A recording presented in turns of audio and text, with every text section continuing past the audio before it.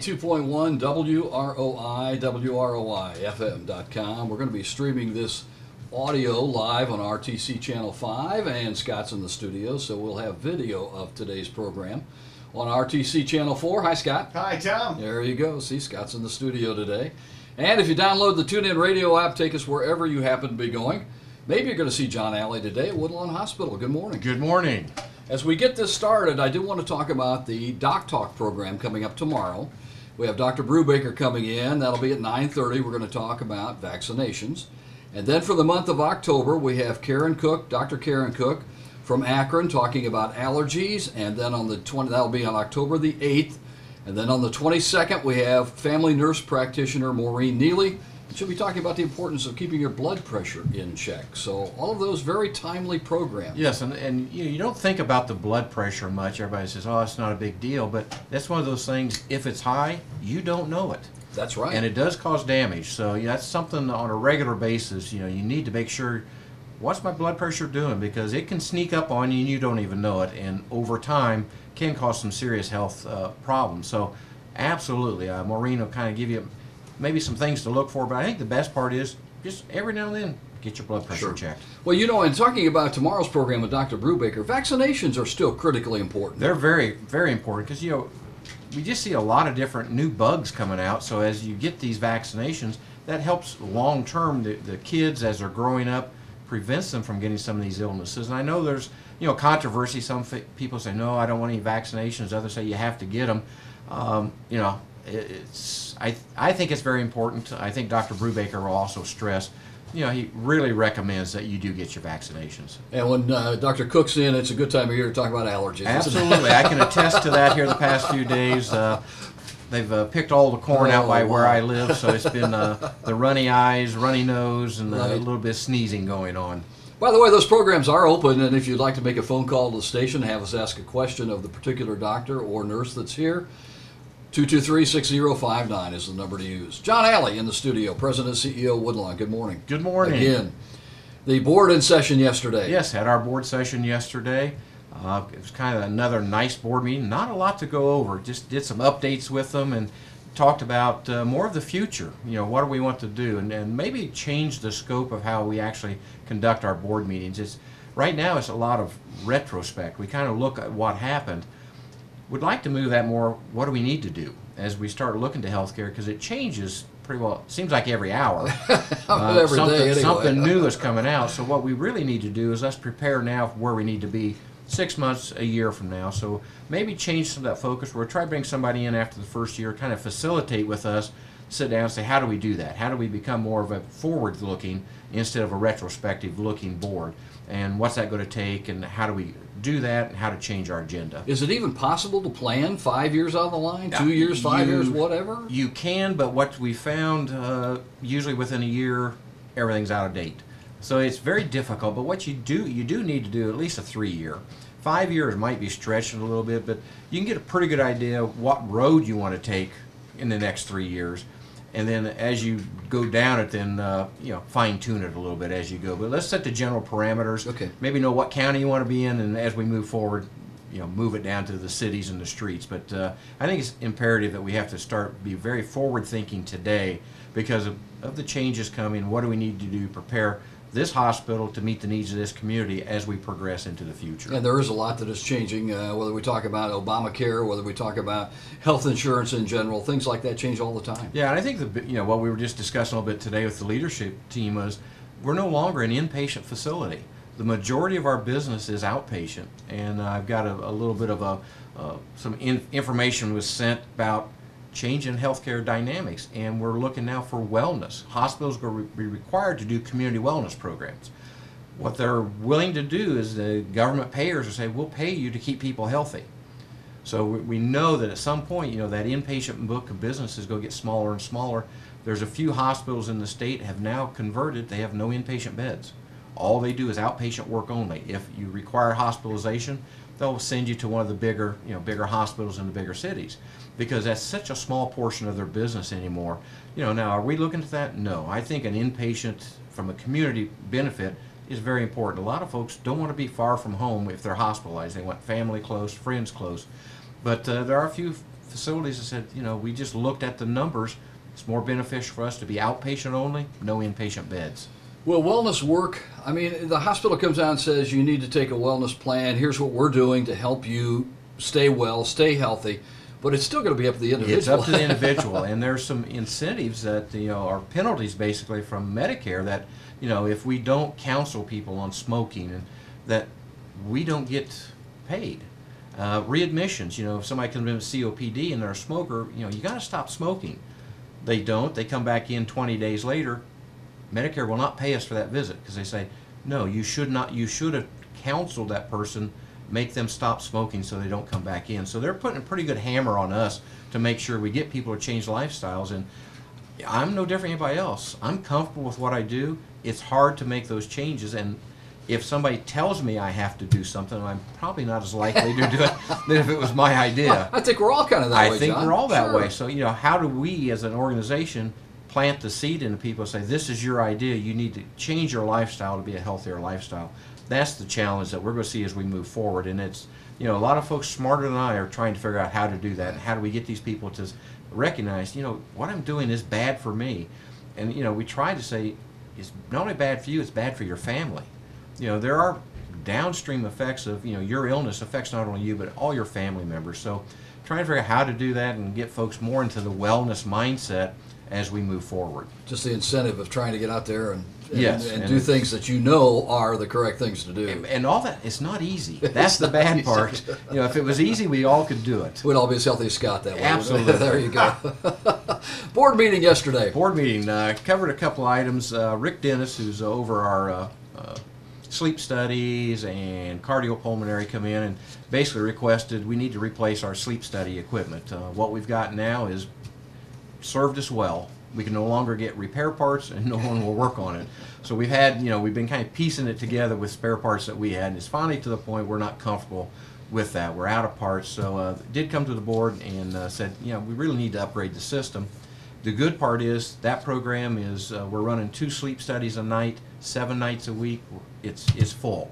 So there is a return on that investment. So the board did say, okay, let's reinvest back into the sleep study program, so we will have still continue with a 2-bed sleep study program. We're even doing some day studies now, and what we found is for those folks who work nights, they can't come in and do a night study because their body clock, they don't sleep. So we've got the room set up now. They can actually come in during the day. We've kind of got a quiet area so that we can do a sleep study even during the day, which is their normal sleep time. So program's doing great, keeping everybody really busy. I think right now Rick said we're probably 3 weeks out as far as booking, which is a good thing to have that program that successful. So will you purchase new equipment then? All new equipment, Okay. new equipment, new software. Okay. From the point we placed the order, they had probably a 2-week delivery time, and then probably a week's training time. So we're probably 30 to 45 days out from when the new equipment will be up and operational. What we use now is still working, but it's one of those, if it breaks, we're done. So Okay. we just didn't feel comfortable trying to push that envelope any further, so we went ahead with the new equipment. We also had Dave Parrish come in from Lincoln Life, who is handles our 403B, which is kind of our retirement program with the hospital. Look at some changes we want to make in 2016. Give us a lot of options to look at. So I did appoint 2 board members to sit down with me, and let's go over all those options. We'll kind of decide what we think might be the best program for the hospital, and we'll go back and make our recommendation to the full board at next month's board meeting to be effective next year. It's just we found we've got a very rich retirement plan, which is a good thing, but there's some additional expense there that, you know, it's hard for us to absorb. And what we're finding out is there's quite a few hospitals in our area that have stopped funding their retirement plans and haven't made any contributions. You know, the employees are still contributing, but the hospital hasn't made any for 3 to 5 years. We don't want to go there. We want to continue to help and match some of the monies that the employees set aside for retirement. It's just what is the best way to go right now. And the plan we've had in effect has been there 30 years. It was developed 30 years ago. It's extremely labor intensive with trying to compute it.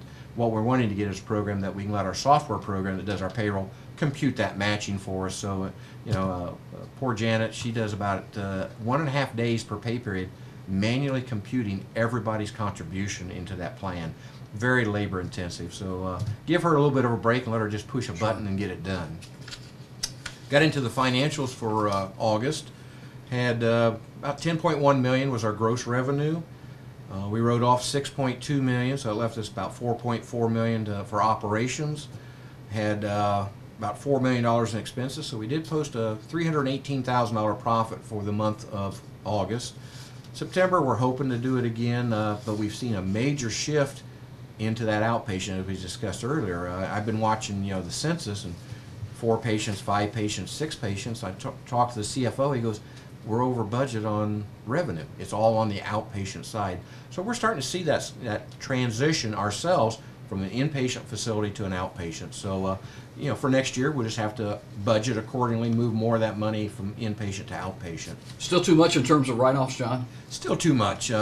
It's unfortunately, don't know how to fix the problem. We have one of the other things we did talk with the board about. We've partnership with a company called ClaimAid, and they'll be in the hospital Mondays and Tuesdays 8 to 4:30, on Thursdays 1 to 5, and Fridays 8 to 4:30. And what this company does is, if you're uninsured, you can come in and they will walk you through that process and basically do everything that needs to be done to get you signed up for any of the marketplace insurance plans, the Medicaid plans, or the Healthy Indiana plan. And that's a big benefit, because when you really start looking, I didn't realize what was involved to try to get enrolled in these plans. It's 30, 40, 50-page applications. So, it just gets daunting for somebody to say, "I'm not doing it." So now we're going to provide that service and say, "Come on in, talk to these people." They will walk you through, do the paperwork for you. So, if a lot of these require you have to get a birth certificate. People, "How do I do that?" These people will do it for you. Excellent. You just kind of tell them, where it was happened. They'll call and get birth certificates from those counties. So we're really excited. They started yesterday, so it's just kind of a neat program. The phone number, if you'd like to, call and talk to them, is 224-1049. Again, they're here 3.5 days a week. We have also offered that service for the jail. September 1, the state told all the sheriffs, you need to counsel and you have to provide enrollment for any of your inmates who've been incarcerated 60 days or more into the Medicaid program. Well, unfortunately, most sheriffs don't know how to do that. So I talked with Sheriff Sailors. I said, we'll be willing to do that. So we've contracted this company another half day a week. They're going to spend, at the county jail, helping the sheriff's department meet their requirement, because they're required to do this. That's an excellent idea. It was putting them in a bind. Right. And, again, we all work together in this. It benefits all of us. So that was something we just decided right thing to do is for us to help the sheriff's department and do that enrollment if we can. Tell us those days again. They're going to be at the hospital, John? It will be Monday and Tuesdays, 8 to 4:30, Thursday 1 to 5, and Friday 8 to 4:30. Can I just walk in? You can just walk in. Okay. You don't have to make an appointment, but if you'd like to call and talk to somebody, again, that number is 224-1049. All right, So excellent. looking forward to really helping some folks get this, because it is extremely confusing to go through that whole process. This is just a tool that we as a hospital felt it was a benefit to the community to help folks that don't understand that process. An expert can sit down with them and basically do it for them, answer a few questions, provide them a little information, and they'll get it done for you. So if you've been putting it off, please come in, let these folks help you get into some sort of insurance program. John Halley's President and CEO of Woodlawn Hospital, brings us up to date on the trustees meeting that was held yesterday. Anything else on the meeting? Yes, a couple other things. Okay. Reminder, flu season. It's coming around. We've actually had 2 confirmed cases at the hospital of the flu, so flu shots are starting to become available. Highly recommend you get with your medical provider, get your flu shots. Do they work? This year, we've been told they're going to work. I know last year it was an issue. Last year was a little iffy. It was really iffy last year. Okay. CDC says right now they've got, this year they've picked 4 strains. They're 90% sure that that's the 4 strains we're going to see. So they're very optimistic that they've guessed right this year what strains of the flu we're going to be seeing. So, get out there, get with your healthcare provider. I think even some of the pharmacies in town can do the flu shots. Highly recommend get it. Everybody thinks, "Oh, I'll get sick if I take that shot." No, you don't. Your arm gets sore, but Sure. that's about Well, it. and especially if you're a little older too. Yes. You're a pup, but older like me. Right. Yeah. There's actually a double dose for those who are over 65. Is that right? Yes. One on each arm. I asked, "Is that just 2 shots?" They go, "No, it's a special mix." So See. the other thing, what we've wanted to do some education for the community. Again, we're talking wellness. A couple items here. Jason C. has got a grief education group that meets. They're meeting today from 5 to 6 at the library. Then they've got other scheduled dates: October 7th, October 21st, November 4th, November 18th, and December 2nd. And this has been very well received by those folks who've had a loss in their family. You can sit down with other folks and just talk about it and help you work through that whole grieving process. Again, it's 5 to 6 today at the Fulton County Library. No registration required, and refreshments are provided. Okay. If you'd like to talk to Jason, about this, again, he's at the hospital at 224-2242. Very fine young man, by the way. Absolutely. Does a wonderful job. It's just amazing the difference he's made just internally in the hospital and how he's brought everybody together. And it's just there. If you need somebody to talk to, Jason is the go-to guy. Excellent. The other thing that we've worked with is with the Purdue Extension Services and some wellness programs. The next one is going to be, it's called Have a Healthy Baby. It's October 13th, 15th, 20th, 22nd, 27th, 6 to 7 p.m. And you can contact Megan Leininger at 223-3397 to register for that.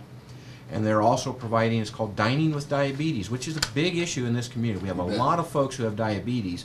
And what this program is, helps you understand, what can I eat to help me, not have a problem with my diabetes.